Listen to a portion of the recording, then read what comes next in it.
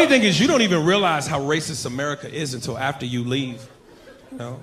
Like I did a show not too long ago in Edmonton, Canada. There is no racist vibe in Edmonton. Well, first of all, ain't no niggas out there, so ain't nobody be mad at. But I must have walked around that motherfucker for 4 days looking for a black person. Finally, I saw one. I ain't even know the motherfucker. I just ran up to him and hugged him. Like, nigga, where you been? We need to stick together.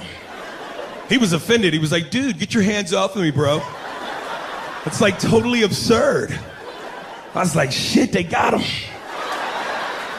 It was too late. I couldn't save him.